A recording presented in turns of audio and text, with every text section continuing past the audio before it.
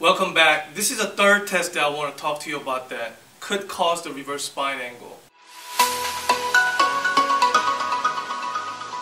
Okay, it's called a lower quarter rotation test. Okay, so if you have a 6 irons, it's about 60 degrees, right? And what you want to do is you want to set on the bottom of the this way, and then you're going to create that little angle here. Okay, and you're going to stand there, and you're going to check your a lower quarter rotation, which is a hip rotation at this point. So you're going to go ahead and put that foot here, and you're going to rotate and see if you have a 60-degree angle. Okay, it should be parallel to the second iron that I put down, and then you're going to come down.